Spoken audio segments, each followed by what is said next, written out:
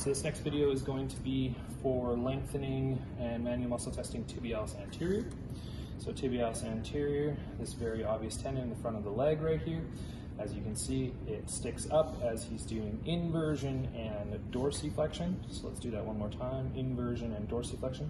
And again, it was a swing type of a motion. Instead of going pure dorsiflexion then into inversion, we want to use a combination motion. So great.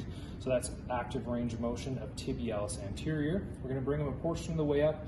I'm going to grip the top of his foot here. Again, hold on the bottom just to make sure he doesn't use any other muscle. Good.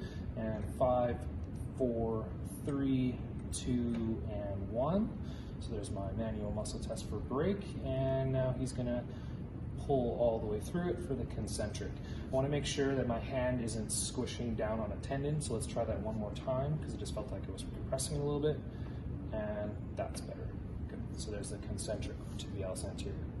Now as a lengthen, again, opposite of tibialis posterior in a way that I'm going to plantar flex, and in this case I'm going to evert, like so. So that will be the length position for tibialis anterior.